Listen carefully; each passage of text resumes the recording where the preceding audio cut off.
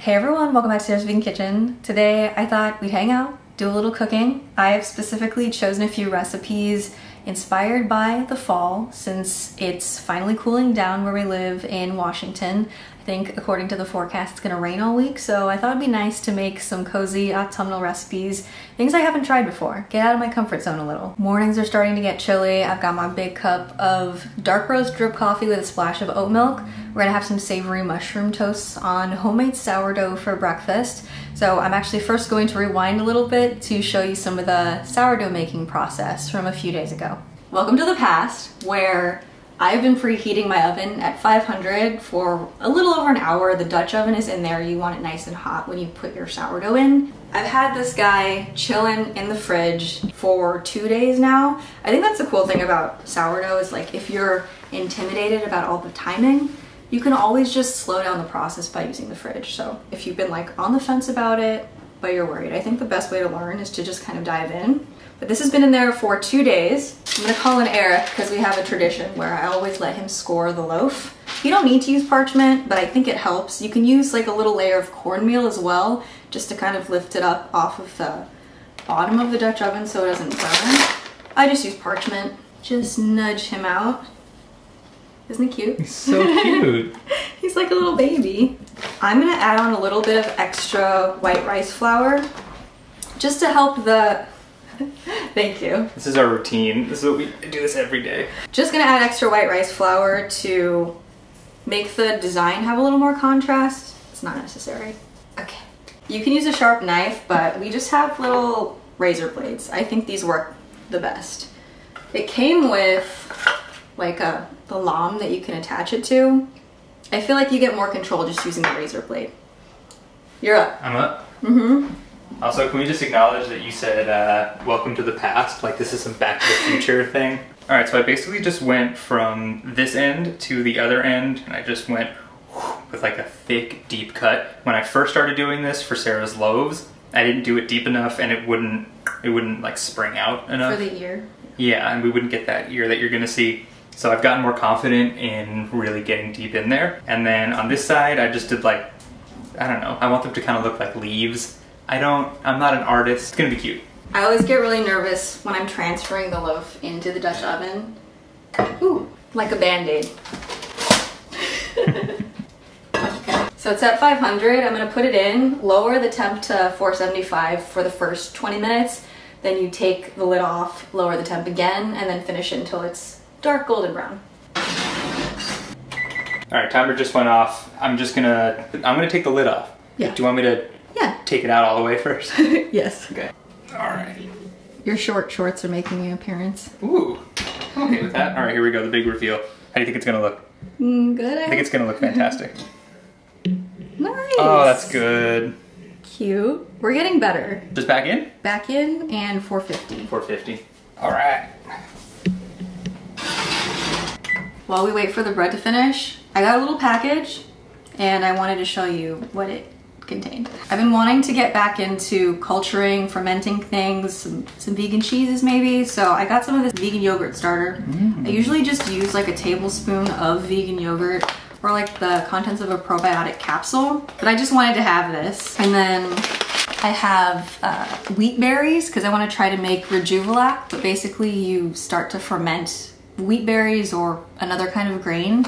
You can do it with quinoa, I've tried before. I don't really like the flavor of it with quinoa, but you can also use the Rejuvelac as a starter for fermenting nuts or seeds. So these are full wheat berries, so you could make flour out of these if you wanted to. This is like the whole, okay, that's really cool. This is what I'm most excited about. This has like been on my radar for a few years, but I saw someone on TikTok making homemade kimchi, and she used fish sauce, but she recommended this as a vegan-friendly substitute for fish sauce, and it's yondu. Oh, so you told me about this.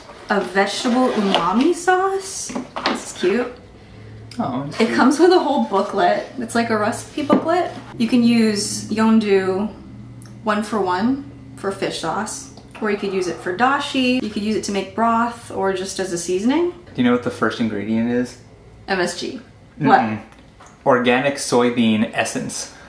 The soul of a soybean. I really like this bottle. It kind of just smells like soy sauce. It smells like soy sauce. It also smells like fruit juice kind of to me. Should we taste it? It's got like shiitake and leeks and cabbages in there and yeast extract. Super salty, I would imagine. It's really good though. It tastes like enhanced soy sauce. Oh, it's viscous.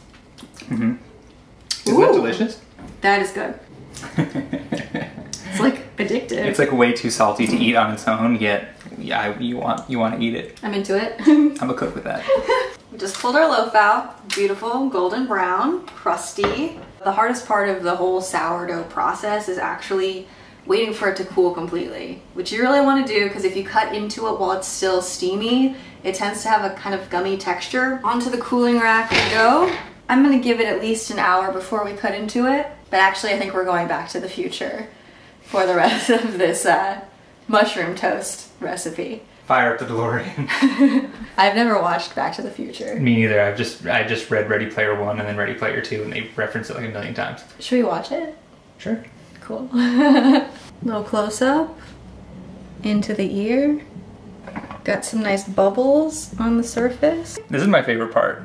Yeah. Like the black part. I always rip it. I'm like, can I rip it off? And I rip it off and I dip it in butter and I eat it. Back to present day. We're about to assemble our savory mushroom toast. So we got our bread. It came out really well. I'm very happy with this loaf. Just toasted it in my cast iron skillet with a little bit of butter so it's nice and golden brown. Then I have these sauteed mushrooms. I just diced up a shallot and a carton of regular cremini mushrooms and sauteed them with a little bit of balsamic vinegar, some soy sauce, a little pinch of thyme, oh, and olive oil. And then the piece I'm most excited about, we're gonna do a little layer of this homemade cultured cashew cheese. This is literally just raw soaked cashews that I blended with just enough water to get everything moving in the blender, as well as a few tablespoons of sauerkraut brine. So it's homemade sauerkraut. It has all the live active cultures in it, and you can use that to inoculate your cashew cheese. Just pop it somewhere warm. Make sure you're using a really nice sterile container. Cover it so nothing gets in it. Let it sit for 12 to 48 hours. You can taste it. It goes faster if it's warmer out, but it's kind of been chilly here. Then you can just stop fermenting it whenever it's as tangy as you want it to be. So this is like a nice spreadable consistency. You can add like herbs, garlic, make like a scallion cream cheese. I have been smelling this every day for like 4 days. It smells like cream cheese. It's yeah. I feel like it smells exactly like Kite Hill. Oh yeah, right? I get that. Less expensive than Kite Hill. It's good, right? Yeah. Maybe later I'll have you doctored up with some spices. And scallions, like you said. Scallion cream cheese is my all-time favorite. This almost has like a lightly whipped texture because of the bubbles from the culturing process. Oh, like aerating it? Yeah. Oh, it's nice. All right, I want to take a bite just with the cheese. No, it's really good. The bread is so good. And then when you like toast it in a pan like you did. The extra effort of toasting bread in a pan with a little butter, it's worth it. You're really like man-spreading. Sorry, I'm just trying. Like over here. I'm sorry, I'm just trying to lean. I'm obsessed with this flaky salt. Just adds extra texture. All right, hit me I love with the it. little crunch. Eric doesn't like it. I like the fine salt. I don't know, I have an aversion to like getting a thick crunch of salt.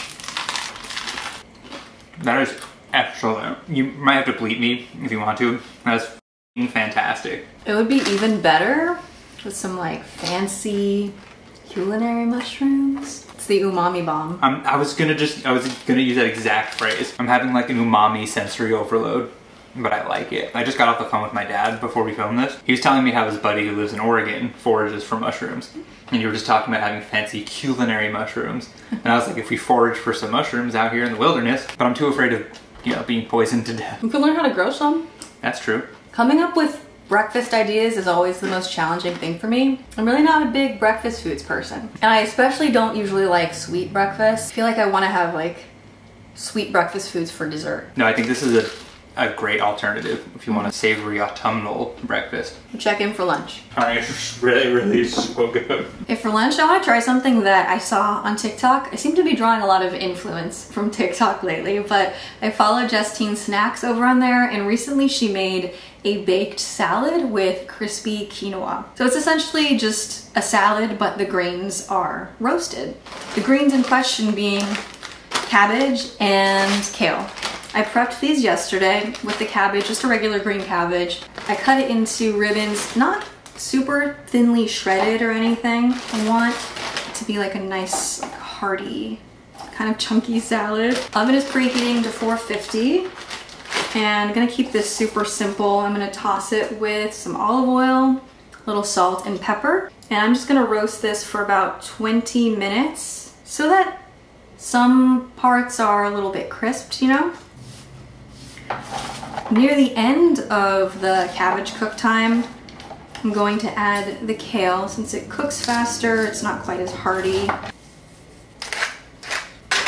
Now, I also yesterday prepped a batch of quinoa, and the key for fluffy quinoa rather than really like soggy and gummy quinoa is to, number one, rinse it really thoroughly. And you'll see in the footage I took, it bubbles up a lot because it has a lot of saponins, which are what cause that gummy, gloopy texture. Rinse all it off as thoroughly as possible, and don't cook it with too much liquid. So our quinoa is really nice and fluffy. Justine, in her recipe, actually, she recommends using chili oil to coat the quinoa. So I made chili crisp. I think it was in the last video. This is a combination of peanut oil and a bunch of different spices and chili and crispy garlic and shallots, and I think a jalapeno's in there as well. I'm just gonna use a little bit of that chili oil to coat our quinoa. I think one reason that I like Justine Snacks and TikTok in general, I guess, is that it gets me out of my comfort zone. I'm especially getting a lot of new flavor combination ideas. So I try to get our quinoa into one even layer. Probably have to stir it a few times just to make sure it crisps up evenly. Then for the kale, all I did was remove the rough stalks. I'm a big fan, you guys might know if you saw a few videos back, big fan of the salad spinner. So I washed it and rinsed it and spun off all the extra liquid in the salad spinner while I wait for the cabbage to get a head start. Before I add this, I'm gonna make a quick vinaigrette. Got some fresh grapefruits in my produce box this week. Into our little mason jar. Some apple cider vinegar. You could use a different kind of vinegar. Red wine, white wine, champagne vinegar. A little bit of extra sweetness from maple syrup. And then some Dijon mustard. A little bit of salt, pepper, and our olive oil. Just screw the lid on and give it a shake. And that emulsifies all the ingredients together. Yesterday I also went ahead and prepped some pickled red onions. I love always having these in my fridge just to toss on top of salads or grain bowls. They're tangy, a little sweet, crunchy. They just add some extra texture and flavor. Extremely easy to make. Just thinly slice a red onion. I like to use my mandolin just so they're all very thin, uniform slices. Pop those into a jar. You can also add in some black peppercorns, a sprig of any of your favorite herbs. I added in 2 whole garlic cloves, just crushed them. And then you're gonna heat up a mixture of white distilled vinegar, water, sugar, and salt. You're gonna pour that hot mixture over your sliced onions, let that cool, then pop them in the fridge, and they're ready in a few hours. So we have some delicious pickled onions to add on top of our baked salad. Go ahead and give the cabbage a little toss. I really love when little portions of my roasted vegetables take on that nice color, a little bit of char. In with our kale. And again, just getting the olive oil, salt, pepper treatment. I'm gonna try to massage that oil and the seasonings in. Back in the oven for another 5 to 7 minutes.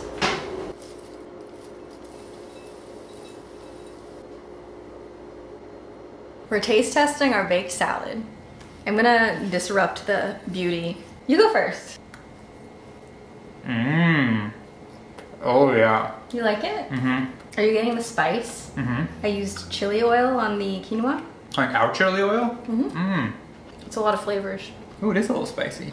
A little picante. Should we make quinoa more often? We really should. We rarely do. Our grains of choice are rice and pasta. Pasta, a grain. Do you think I don't like quinoa? Is that why? But I do like it, but you wouldn't know that because you don't make it.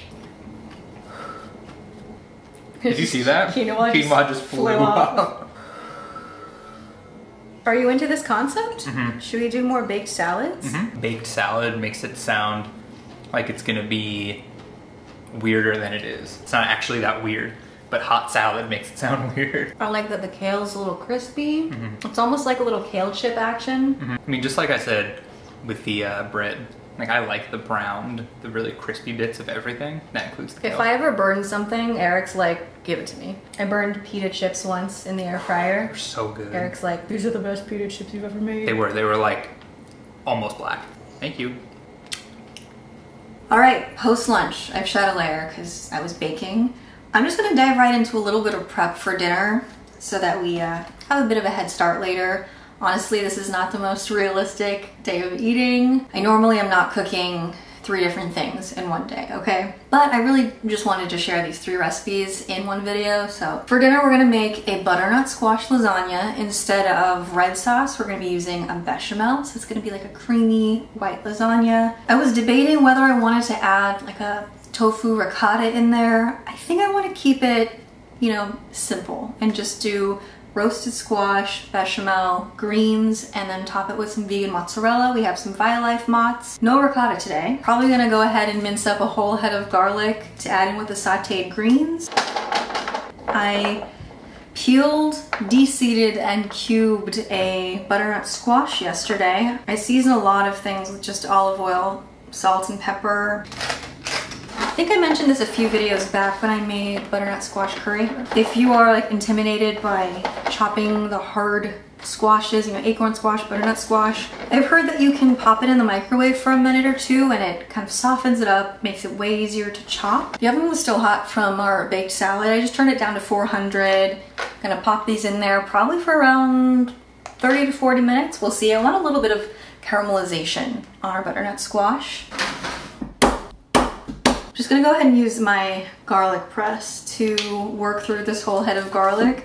I really wish that I had thought ahead and just roasted a head of garlic for this. I think that would be really good. Another thing I keep seeing on TikTok that I really keep meaning to try, I have like so many things on my list of food projects that I haven't gotten around to. I feel like I want to start a series on the channel where I finally make recipes that I've been saying I'm gonna make for like a year. The recipe's garlic confit. You could add it to recipes, dressings. I see people spreading it on toasts, adding it into sauces. That's definitely one that I need to try soon. I'm just gonna use my cast iron skillet and add in my onions. And then I will add in my garlic and my spinach and wilt it down.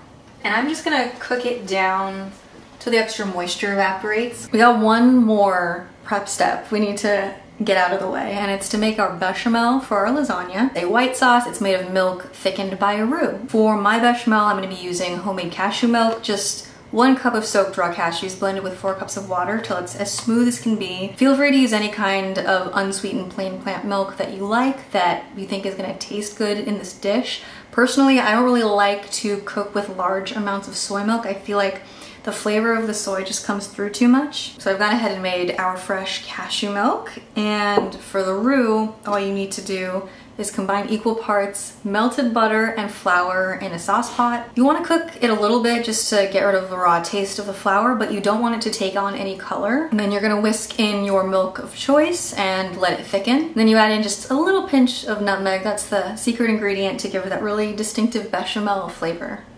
I'm calling in Eric for the lasagna assembly. We were gonna make a 9 by 13, but I decided I don't want that many leftovers. So we're gonna use I think this is an 8 by 8 pan, and I snapped our no boil lasagna noodles. To fit the pan, we got 12 noodles here. Got our roasted squash, our sauteed greens, onions, garlic, big pot of bechamel, and then we have follow your heart parm and by life mozzarella. Can we all just take a moment to appreciate that Sarah called me in for the assembly, which is the most fun part, because she knew I would have fun. I don't know if there's a universally agreed upon way to layer lasagna, so I'm just gonna wing it. We always want sauce touching the noodles at all times. All right, I'm gonna do a layer of all the veggies. Separate. You're just using your index fingers like pincers. These are the only ones that work. Oh, honey, you thought there was gonna be not enough squash, and I think there's gonna be the perfect amount. Look how beautiful that is. Normally I would go mozzarella only on top, but why not? Do one layer of mozz right in the middle with some follow your heart parm. Come on.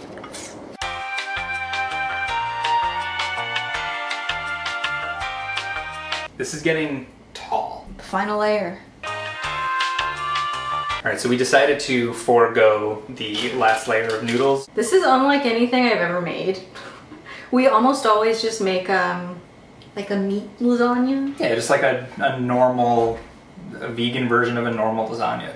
This is like a quintessential, you don't need meat or a meat substitute for something to be really, really good. It's just the power of veggies and nuts and packaged vegan cheese.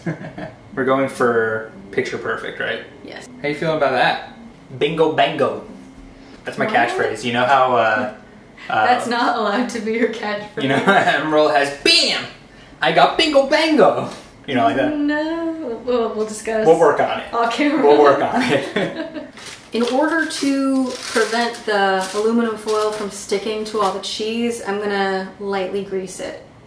Doesn't really make sense because cheese is like primarily grease, but I know from experience that it will stick if I don't grease it. I feel like we need one of those casserole sets that like all the moms had in the 90s. Do you know what I mean? Like you always find them at the thrift store. They have the little like onions on the side and the glass top.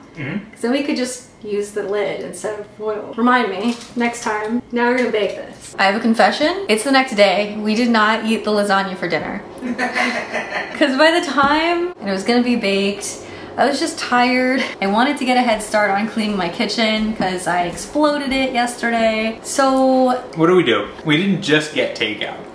We got two kinds of takeout. We got a pizza from Mod Pizza, and we got an order of the Beyond Orange Chicken Panda Express. Because they're in the same parking lot, and I was like, what if we did a little bit of this, a little bit of this?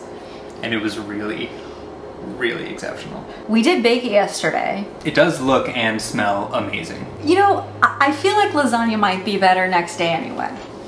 All the flavors have time to mingle.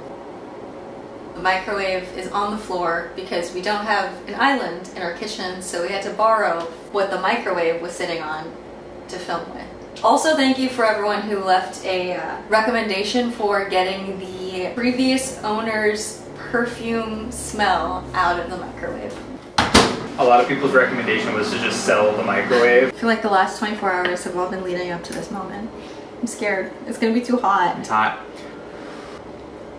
It's fantastic. The sweetness of the squash comes through a lot. It's just like very hearty, and it really does, it tastes much more autumnal than I thought it would. Like I didn't realize the bechamel would make me think of fall. I mean, just the layering was done so well. Do you ever put bechamel in regular lasagna?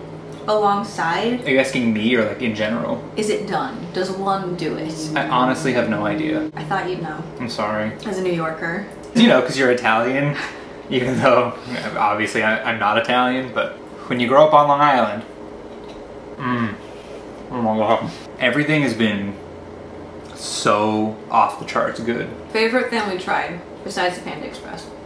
That wasn't in the video. That was behind closed doors. The mushroom toast, I knew was gonna be good, but I didn't think I'd like it as much as I actually did, if that makes sense. So I think that is my winner for this video. I think it's the baked salad for me. Really? I'm just such a fan of roasted cabbage. It's so good. I think I'm gonna roast the rest of the cabbage today. Ooh, yeah. And just eat it off the tray. Thank you guys for hanging out with us today and yesterday and a few days ago. This video has spanned a lifetime. Hopefully it gives you some inspiration though to make some cozy autumnal recipes. If you try any of them out, leave a comment down below or DM us. Tag us in a photo on Instagram. I will try not to be over ambitious with my videos so they're not all this insanely long moving forward. I did not intend for it to be almost 30 minutes. We'll see you very soon. Bye. Thanks for watching.